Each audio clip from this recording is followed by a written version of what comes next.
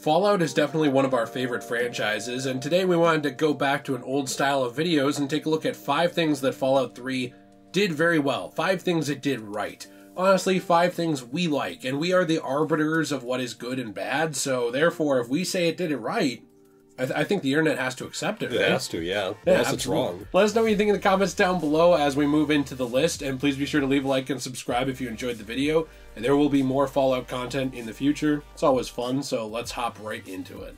Number 5. So one of the first things that I really love about Fallout 3 is that it felt like your moral decisions mattered. Now this is something that the old Fallout games like 1 and 2 did prior to this, but I actually think Fallout 3 does one of the best jobs, along with New Vegas, in the modern era of Fallout, actually making you feel like the choices you're making and the decisions you're making are kind of affecting the world and who you are as a person in the world. Yeah, this in New Vegas, I think the karma system really helped with this. When you make a decision, whether it's for a person or for yourself or whatever, I thought Fallout 3 did a really good job that that decision actually affects the storyline. Not just the main storyline, but also side content and character relationships and stuff like that. You really got the feeling that I'm either a great person and I'm here to save the world and white knight this entire city, basically. Yeah, your e-girlfriend is going to exactly be replying to you real quick after you say Megaton. Or you also got the feeling that you were just a morally awful person. Yeah. And this game did a really good job with that. You know, one of the main things is you can actually blow up the town of Megaton if you choose to like go more of this morally inept route. Yeah. So stuff like that I thought was really interesting with your moral decisions in the game. Well, and something too I don't see a lot of people mention with that is that you can actually encounter random events after destroying Megaton, where you're attacked by survivors who are basically ghouls who lived through the nuke. Yeah. And so they come after you, kind of like how, you know, other factions will come after you, like Talon Company and stuff.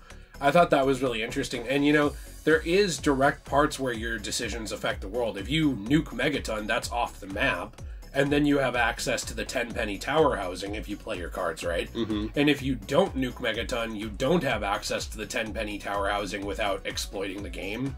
There is kind of a way to get in there, but you're not really supposed to. That's like the above board consequences to your actions, you know, is it does actually affect the world, and you're walking by that town and now it's a crater. Or you're walking by that town and you're a good guy and you can actually have a house there. You also see it with things like, do I put the ghouls in 10-penny tower or not? Oh, well, what am I going to do about Arafu and about this kid that went missing and the whole cannibal cult with the vampires? James, your father in the game, played by Liam Neeson, he actually will comment on some of those actions if you've taken them before you go meet him at the water purification. Well, and it also makes sense because some of the games, like for example Fallout 4, don't really make a lot of sense in the fact that you do something and some other group of people that would maybe care about that at all, they just don't make any comments at all. It's just like, oh yeah, you're working with the railroad here and we're the Brotherhood, yeah, but we're fine. Yeah, it's like they just don't care. Yeah, where like in this, it's actually kind of cool that you go and talk to James or whoever, and they actually make comments of your decisions. So you actually feel like you affected the world. Yes. You did something that, to be honest with you, actually would have affected the world. Number 4. It's the 4th one. 4. So the next one is the story of the game. Now, I know that there are problems with this story, and I think we'll talk about that in a follow-up video eventually, but overall, I think the story of the game was well done. It's not the most emotionally powerful thing ever that's going to, you know, bring you to tears, but I thought that it tied the world and the story together pretty well, although it's a little short. And it also got you actually exploring the wasteland. So it kind of got you pointed in the right direction of looking around. Things like Little Lamplight and certain vaults, and even your encounters with the Enclave. I think that with this too, you mentioned the factions before. And the factions in Fallout 3, they're not the best in the series, but I thought they were done really well. And actually, it is my favorite portrayal of the Brotherhood of Steel in the series, even though they're not the typical Brotherhood. Because I thought they were actually likable and interesting with everything going around with Elder Lions and the Lion's Pride and different groups and the struggle with the Enclave. Yeah, one thing I really liked about the story was, well, first of all, I like to say the water purification aspect about the story I thought was actually a really interesting spin on a Fallout story. A lot of the Fallout stories, in my opinion, they're not bad, so I'm not saying I hate them or anything like that. It's just, there's stories where it's kind of like, oh yeah, that's interesting. Yeah. But to me, the Fallout 3 water purification aspect, I actually thought was really cool.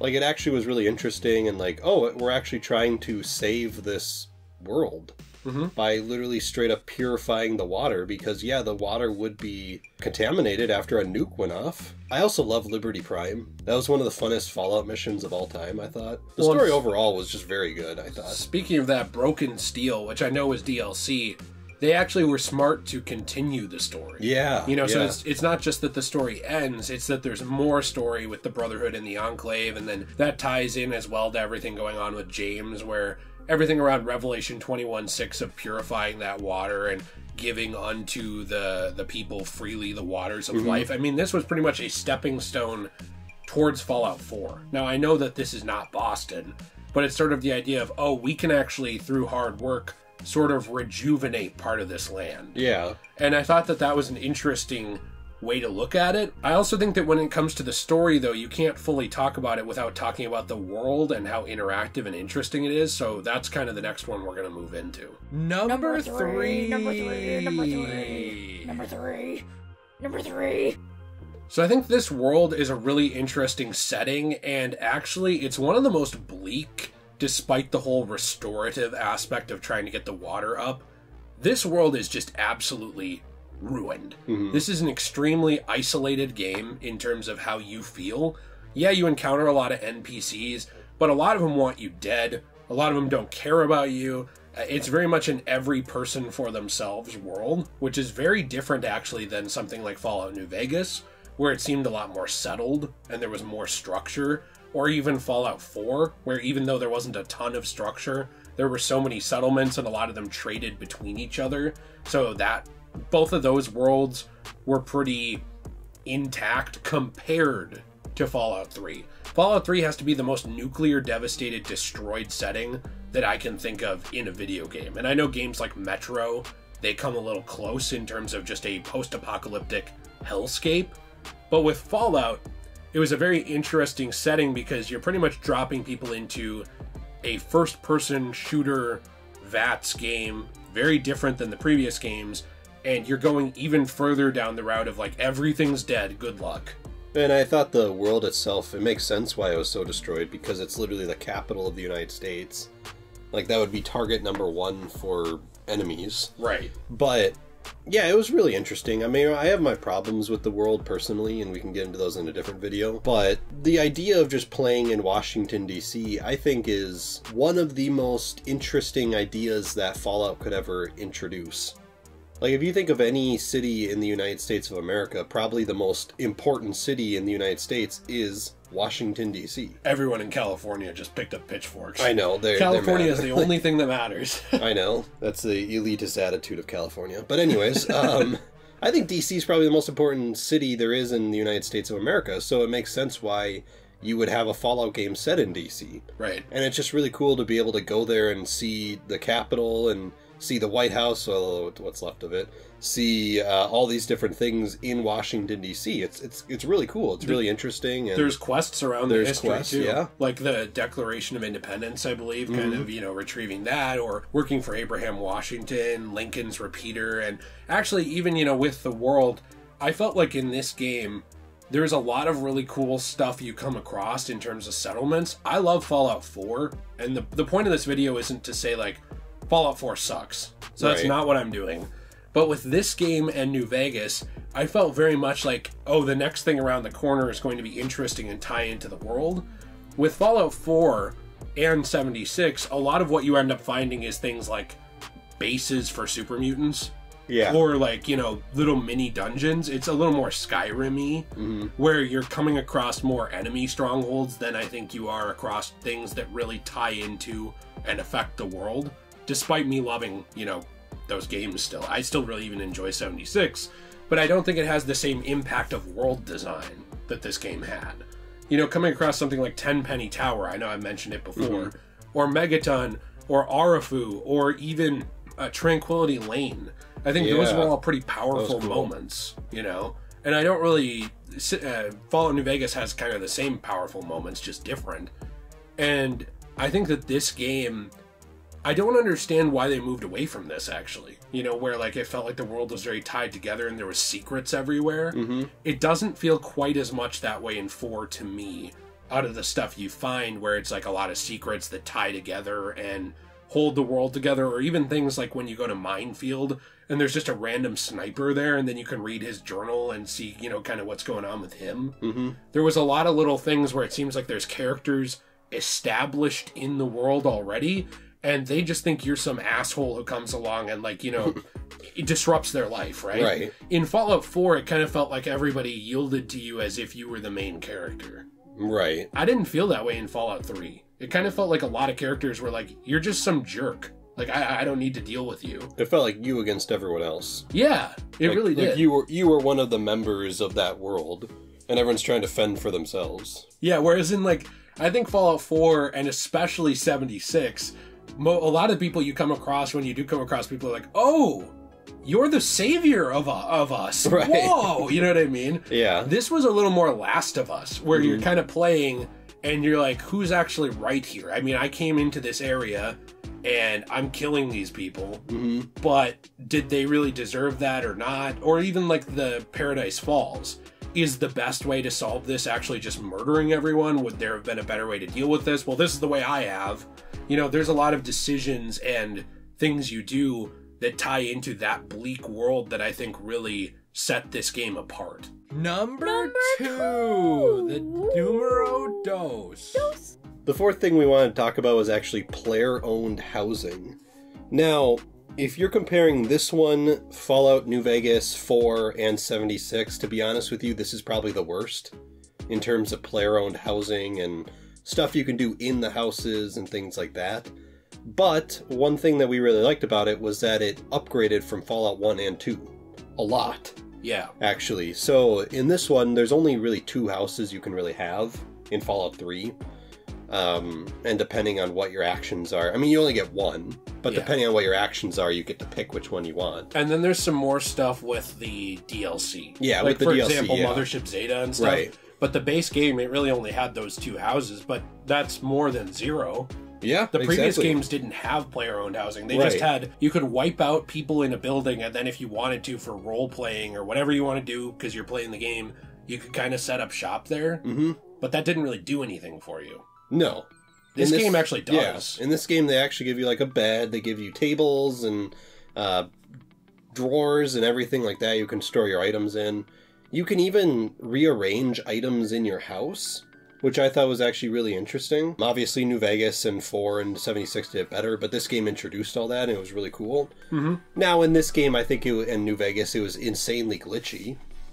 Yeah. Like, it was just impossible to move stuff around, and you always have, like, the problem of it phasing through the ground or something like that, which was really annoying. When you look at PC for this game, yeah. And I don't always try and be like, PC better, but when you look at PC for the Bethesda games, you can really see how much more could have been done. Yeah. Because people have just straight up built you entire player-owned houses in the PC version that you can put your stuff on weapon racks and everything, kind of like Skyrim. This idea, though, for the Bethesda games to actually implement player-owned housing, I think is what we're talking about, though. You know, it's like, like you said, it's not the best. And yeah, sure, Oblivion did it too. I get it. But I think that it does add to the world of Fallout. And, you know, that's kind of, it was the stepping stone for modders to come in and make it better. And then it was the stepping stone for New Vegas to come in and make it better. And then Fallout 4 to have settlement building. And then 76 to have microtransaction settlement building, which is frustrating. This is something that I think the idea of it being implemented here adds to the world a lot, because let's be honest, you would not survive this world just wandering around forever. No. Like, you need somewhere consistent. Well, it also gave you something to call your own. Yes. Which I know sounds kind of stupid, but like, when you're wandering around the wilderness, yeah, you're picking up a lot of items, you're picking up a lot of stuff, you're whatever. And it was just nice to be able to come back to a place that was yours and save the stuff you wanted, whether you wanted to put a bunch of your clothes in a drawer or something like that, or if you wanted to display like the Lincoln's repeater, you know, let's say you wanted to put that on your desk. It was cool to take that and be able to come back to a place and actually display it on your desk. instead of just having it sit in your pocket or, you know, sitting in some dumb chest or something like that and you never get to see it. Number 1! Splat. I think one of the biggest things that Fallout 3 did really well was its implementation of VATS. VATS in this game, and again New Vegas, probably my favorite in the series. I like it more actually than Fallout 1 and 2, which was very much just, you know, you pull up the base thing. level. Yeah, you pull up the thing, you click on it, it would have a little percentage, and that'd be it. With Fallout 3 and New Vegas, it is the same, but because you're looking at it from a first-person perspective, and you're actually seeing where they're at, and you're seeing things going on, like, for example, if someone's throwing a grenade, you could target the grenade in the air, or you could target it on their belt, things like that, I thought really added to VATS, and stopping time, which the previous games did, but later games, for some reason, don't do, which I, again, don't understand why you'd move away from this. It's fine in Fallout 4, but in 76, it's pretty bad. VATS kind of sucks. With this game, though, I thought VATS was something that really sets the gameplay apart. The shooting in this game is not the best. It never will be, and it never was. But it actually stood apart from other shooters and other RPG open-world games because of VATS. It was such a unique combat system that I don't really see many games do. And there have been games like XCOM that do similar things, especially on PC. But Fallout was one of the first ones, I think, to make this sort of combat really popular and mainstream. Yeah, the VATS system really revolutionized the combat, and I thought it was pretty cool. In Fallout 76, the reason why it was so bad is because if me and you were, like, facing each other online or something, I wouldn't be able to pause your game. So, like, they randomly just had everyone move in, like, real time, which defeats the purpose of VATS. Yeah. Like, the purpose of VATS is, like, being able to specifically choose and map out your route and target what you want to target, and you can't really do that if you have, like, a Deathclaw charging at you in real time. But it sort of mixes Final Fantasy turn-based style combat in with a shooter, and that sounds like it wouldn't work, but it works really well. It does. It really does. And I found myself mainly using VATS for combat in this game. Yeah, in Fallout 3 and New Vegas, I definitely did. So, you know, when you use it, it actually just gives you time to think. And it gives you time to breathe. It gives you time to just assess the situation. It gives you time to actually move around and see all the enemies that are in the area, so you know how many you even have. You know, if I drop into, like, a big crew of Caesar's Legion, I know that's from New Vegas, but Caesar's Legion crew, and let's say there's like 20 of them around, in something like 76 and Fallout 4, it's very overwhelming. Yeah. Because you drop in, it's like, okay, there's everyone everywhere and I can't do anything. Right. In 3 in New Vegas, you actually get to stop time and you get to look around and see, oh, okay, well, there's 20 people here. And I'm not trying to be hard on 4. I'm just saying that I think improving the gun mechanics, which is something we'll talk about, it's a double-edged sword. Yeah. Because you improve the gun mechanics, and it certainly does make the FPS aspect more fun, but it also did take away a little bit from the role-playing aspect of, oh, I need VATS, and one of the reasons you have VATS, and that you are more powerful than a lot of people out there, is the Pip-Boy. Yes. That's what it ties into, and actually when you look at it, there are characters in Fallout who really want your Pip-Boy in Fallout 3 and New Vegas, and they're like, oh, Pip-Boy, I'm going to take that when I kill you. You know, like, that's a big deal. They actually even reference that sometimes. And then in things like 4 and 76, because everybody is, you know, pretty much John Wayne of the Wild Wild West, like gunslinger, who's like the best shooter ever, it makes that element, I think, of the Pip-Boy mattering and of VATS mattering go down. But it also adds to fun with shooting. So, like, I'm just saying it's a mixed bag. 76, there's not a lot of excuses for. No. That one doesn't really, bad. that doesn't get a pass from me on VATS at all. Anyways, let us know what you think in the comments down below. Did you enjoy this video? Did you not? Be sure to target that subscribe button and hit it with 100% accuracy in real-time VATS. And of course, as well, target the like button and hit that as well. And of course, if you have any AP left over, be sure to go down there and check out all the links in the description down below. We have a secondary channel, Degenerate Plays, where we play through a ton of video games together. My wife Jill and my friend T are also over on that channel. And of course, speaking of my beautiful, wonderful wife Jill, she also does have her own very great, awesome store where she sells all kinds of awesome resin pieces from repurposed, recycled comic books, as well as very, very cool, very super special, awesome jewelry, which I hope you will check out in the links down below. Have a fantastic day, and as always, everyone, stay shui.